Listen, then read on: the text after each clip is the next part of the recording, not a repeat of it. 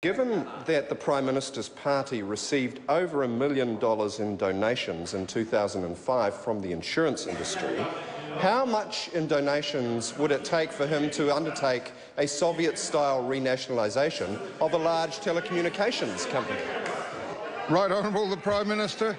I have no responsibility for donations. No, I agree. No. Point of order, Mr. Point of order. Mr. Speaker, I seek leave to table this rather charming DVD called The Hollow Men, which features the Prime Minister and backgrounds his receipt of $1 million in donations from the insurance industry. Order. Table? I understand that the DVD is in the public arena. Mr. Speaker, I'm not sure that it's very freely available. Perhaps members opposite could raise their hands if they've already received a copy, and we would be happy to supply them. The DVD is in the public arena. Does the member have another supplementary? Point of order, Mr. Speaker. Point of order. Look, order. There's just too much clatter going on during points of order. There will be silence while there are points of order.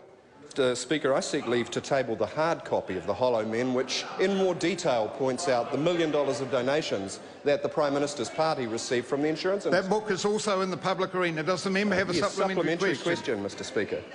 Mr. Speaker, isn't it true that the Prime Minister called Kiwi Bank a failing institution after almost 1 million Kiwis signed up as customers? And therefore, why couldn't Kiwi Assure also provide a locally owned, competitive and high-quality option in the insurance market? Right Honourable the Prime Minister. It's great it's taking the question forward, but we'll get to the heart of it. These are the reasons, Mr. Speaker. For a start off, let's just take Kiwi Bank. Yes, it's a good little business. I might point out that, though, it's taken $860 million of taxpayers' money, and it's never paid a dividend in over 10 years. Secondly, the insurance market's hardly a free ride, because insurance companies happen to be in the process of paying $20 billion out in Christchurch. So if we had Kiwi Assure, as the member wants to talk about, then New Zealand taxpayers would be paying a fortune into Christchurch. Thirdly, it's a competitive market at the moment, so one assumes if they're just going to lay off their risk, they'll be laying it off with the same reinsurers.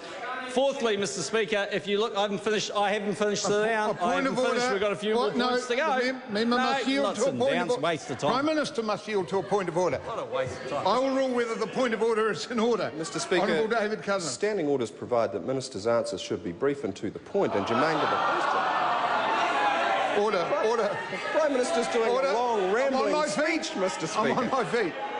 I think the Prime Minister was doing his best to answer what was quite an expensive supplementary. Right Honourable Prime Minister. Mr. Speaker, this is my fourth point of why an insurance company would be a bad idea. Name another New Zealand major bank that operates in New Zealand that has an insurance company. It wouldn't make sense to lend money and actually have the insurance on the same property they're renting. They don't do that, Mr. Speaker. Mr. Speaker, supplementary to the Prime Minister. Given the fourth of his long answers there, is he aware that ASB Bank owns tower insurance? And if he's not, why is he asking such a stupid question? Yes.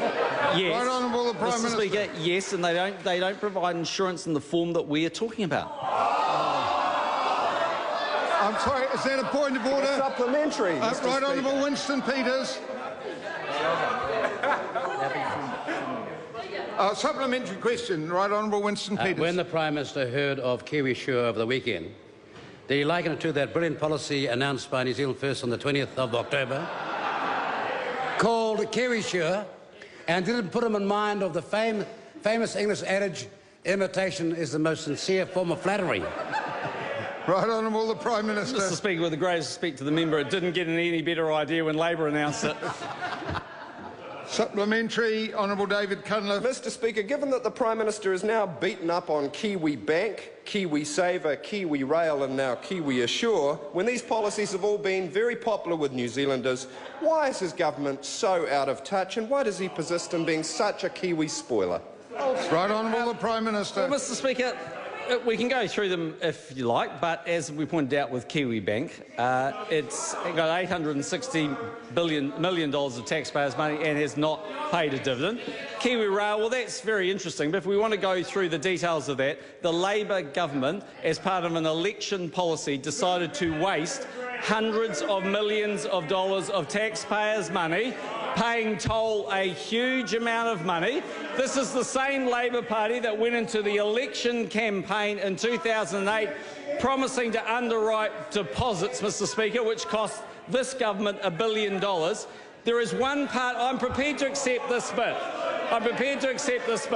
There is one gap in the market for insurance that Kiwi Assure could provide. OK, I will accept that, and that's income continuity.